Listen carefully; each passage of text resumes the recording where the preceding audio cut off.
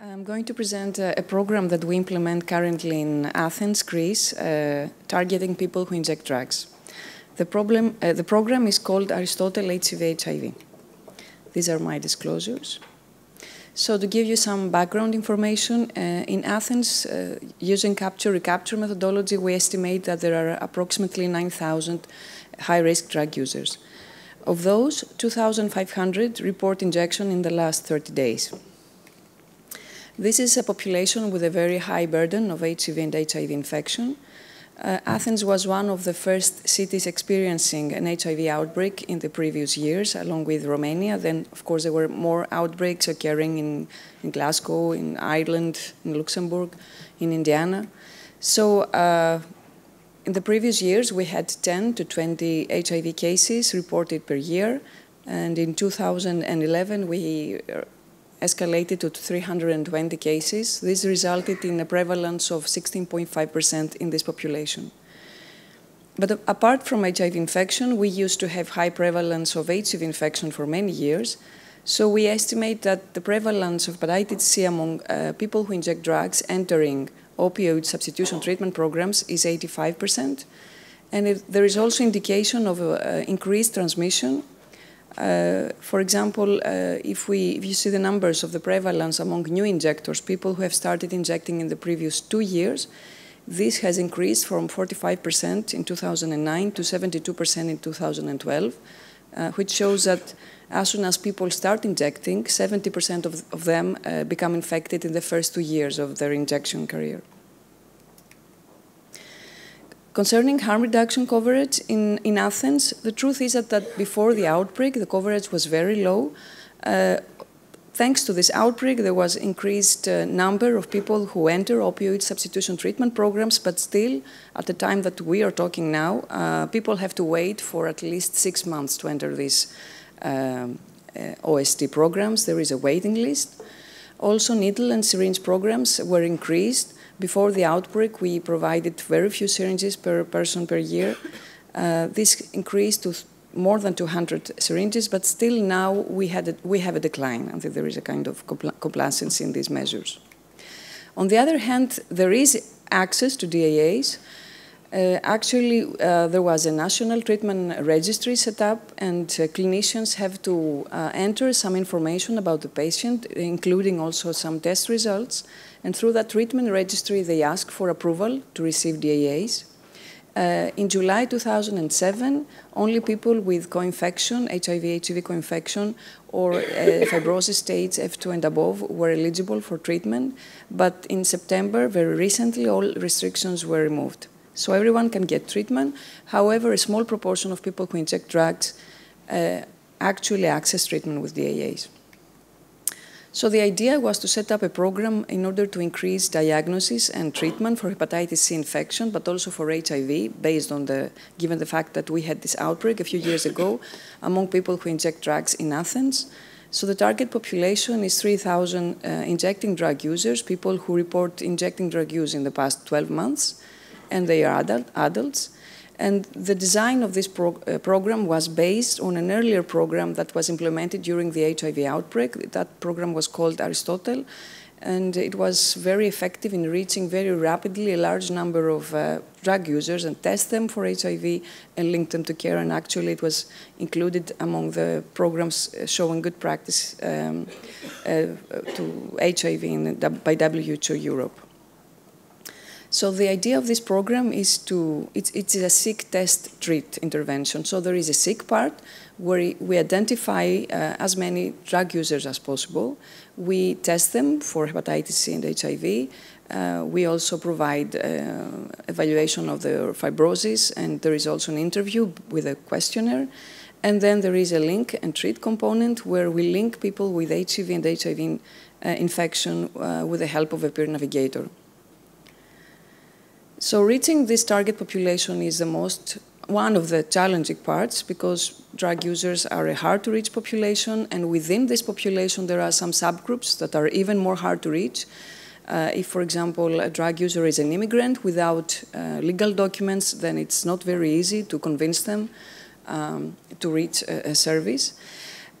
Also, there was a need to implement this quite rapidly and to achieve high coverage of the population. And of course, ideally, we would like to have a sample of participants in our program and to have representative estimates of the population characteristics. So in order to reach the population, we used respondent-driven sampling, which is this chain referral method where you start with an initial number of recruits. These are drug users who are friendly to the program, that they have large injection networks, so they are invited to participate. And then we give them 3 coupons, and we ask them to recruit people from their injection network.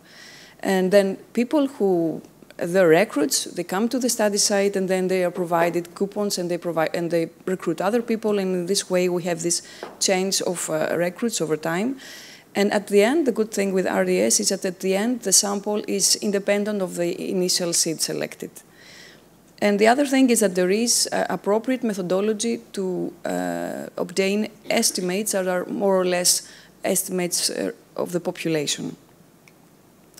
RDS is based on incentives. We have used monetary incentives to, and we give money to people who participated and who also recruited other people. And at some point, we also introduced an incentive to enhance linkage to care, to have their first visit with the clinicians.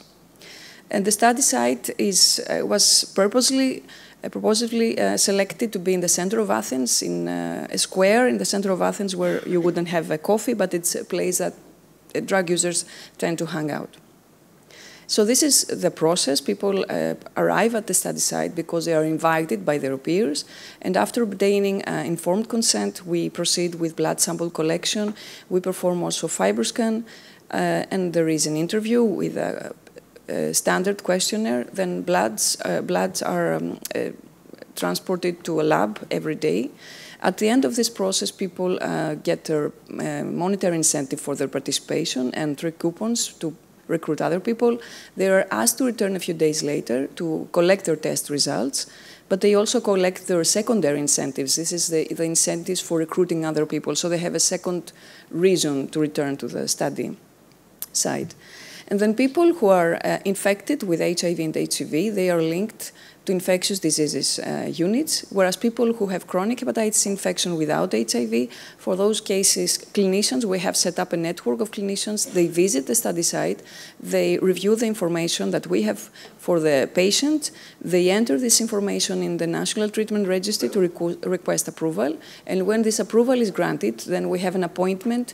The peer navigator accompanies the patient to that first appointment with the clinician in the hospital. So we need to take some steps to improve linkage to care. First of all, in order to obtain approval for DAAs, some data concerning the patient have to be recorded to this National Treatment Registry. One of these data is their social security number, and also the results of some tests, such as genotype and FibroScan. And these tests are not performed in Greece without cost. Patients have to pay for them, and drug users, of course, cannot cover this cost. So testing is performed in Aristotle for free in a single visit, and also the program staff seeks actively this information about social security numbers, because people sometimes in the first appointment they already remember their social security number, which I find a bit strange, because if you ask me, I don't remember my number. But we remind them to bring it in their second visit. We send them SMS, text reminders, and sometimes we even go with them to some public services to seek this social security number. The other thing is that before starting the program, we set up this network of clinicians, because I think it was an important step if we want really to increase linkage to care. And also, at some point, we hired this peer navigator because we realized it was very difficult to have this first appointment with a clinician without some help from us. So some information about the characteristics of our participants. During a period of 5 months, we recruited 1,088 participants. These are some characteristics, their profile. So they are, the majority, of course, they are male. There is 14% who are non-Greeks. So usually they are people from Iran, Afghanistan, Iraq, Pakistan. A large proportion is reports being currently homeless, 29%, and this is a quite worrying observation because even from the HIV outbreak that we had, we have found that homelessness was a risk factor for being HIV infected, and it seems that the levels of homelessness remain steady over time in Athens. Although we attract people who report injecting drug use in the past 12 months, actually our population is current injectors. 80% report injecting in the last 30 days. And also, despite the fact that drug users in Athens are, heroin is a main substance of use, only 22% report being on OST. So we attract a population that is very high risk and it's not linked to other services. So the prevalence of hepatitis B was 2.6 in the population. Of HIV, it was 16.6, so it was nearly steady after the outbreak, and HCV prevalence was 78%. So out of these, our participants are 1,088 participants, 412 had chronic hepatitis C and were eligible for DAAs. These are the data until September, before treatment restrictions were removed. A large number was eligible because of HIV-HCV co-infection, and the others were eligible because their FibroScan was above 7. So of those who were eligible, 60% were eligible because of their fibrosis states, and the remaining 40% because of their co-infection. And of course, there was a very high number of HIV-infected injecting drug users who were not eligible for treatment until September, but of course, from now on, they can get DAAs. It's important to see also the information concerning genotype. There is a difference in the distribution of HCV genotypes depending on whether people are co-infected with HIV or not. So among those with HCV-HIV co-infection, genotype 1 is quite prevalent, and also genotype 4, whereas among those who have HCV mono-infection, genotype 3 is the most prevalent genotype. We tried to assess the cascade of care at first participation to the program. So we have this questionnaire where we ask people if they are aware of being infected with HCV or whether they have received DAAs. So we evaluated this data for these people who tested anti-HCV positive. So we have seen that 68% of our anti-HCV positive participants were aware of being diagnosed, and this is a quite high proportion. In the general population, the proportion of HCV-infected patients who are aware of their infection is only 25%, so drug users seem to be tested very often and they know what happens. But on the other hand, only a very low number reports having received treatment with DAAs. I remind you that they are current injectors and they are not linked to OST. So I'm showing you some preliminary results concerning the steps that we take towards linkage to care. These results refer only to people with HCV monoinfection without co-infection, because co-infected individuals are linked to infectious diseases specialists, and they have to modify their antiretroviral treatment if they are on ART in order to get DAA. So among those with monoinfection, of those who have chronic hepatitis C, available social security number after all this effort that we are doing is only for 70%, and of course all of those are there entered to the National Treatment Registry and can get approval for DAAs. Unfortunately, I don't have a lot of data for the rest of the cascade, because this needs more collaboration with our clinicians on whether they have actually started and whether they are on treatment. So overall, the program combines some features that facilitate screening and linkage. First of all, this chain referral sampling is ideal to reach and screen for hepatitis C, a hard-to-reach population. And all testing is provided in a single visit to the study site, and this is important because otherwise we would lose people. Collaborating clinicians have accepted the fact that we want to have this new scheme where they visit the study site to review patient data and enter them to the treatment registry. So patients visit them in their liver clinics when everything is set up, when they have their prescription, everything is ready. And I think they appreciate this new scheme. And also it's very important, the fact that we have this peer navigator, because otherwise we see that we would, in some cases, it would be difficult for people to make this first contact with a doctor. So through this approach, we have reached a large number of active drug users not linked to OST. 2 out of 3 HCV-infected drug users were aware of their infection, but a very low proportion reported treatment with DAAs. And in the presence of treatment restrictions, 4 out of 10 participants were eligible to receive DAAs. And now that these restrictions are removed, we estimate that 7 out of 10 participants will be eligible to receive DAAs. Challenges, there are many challenges that we are currently facing from the start of the program. Now we have ongoing efforts to identify and issue social security number for participants, because this is very important in order to proceed with the next steps.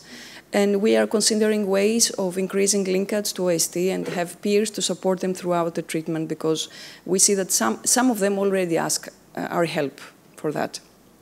The program is ongoing. We plan to initiate a second round in January. This means that we are going to start from the beginning, and then we are going to invite new people, but also some of the past participants to participate, because we feel that a second or a third visit to the study site will allow to link more and more people to care. And currently also we obtained a grant to initiate a similar program in the second largest city in Greece, Thessaloniki, where no interventions are being carried out, and actually the coverage of needle and syringe programs is really low, 1 syringe per drug user per year. So I would like to acknowledge my collaborators on this, and thank you.